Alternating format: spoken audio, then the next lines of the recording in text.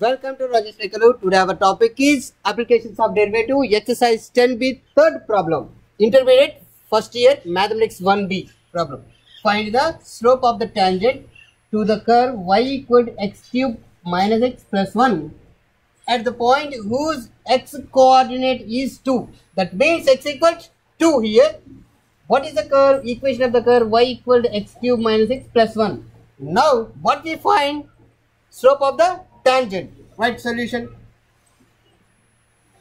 Equation of the curve. Equation of the curve y equals x cube minus x plus 1. Right. Now derivative with respect to x dy by dx, that equals 3x square minus 1.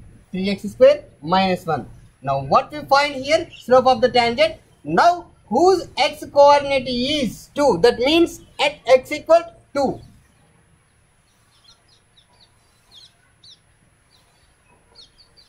Slope of the tangent, that equal to dy by dx, that equal 3x square minus 1, that equal 3 into 2 whole square minus 1, that equal 3 4 is 12 minus 1, that equals 11. Okay.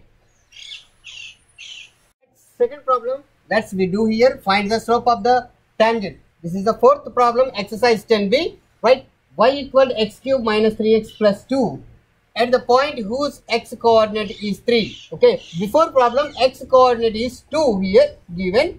Now this problem x coordinate is 3. Okay, right, equation of the curve. What is that? X cube minus 3x plus 2, that equals, what is that? 3x square minus 3. Right, now at x equal, what is that? 3. At x equal 3, slope of the tangent dy by dx equal, what is the 3 into 2, 3 into 3 whole square minus 3. Okay, 27 minus 3, that equals 24. Okay, I hope you understand these two problems. If you have any doubt, please comment, please subscribe my channel. Don't forget, like and share.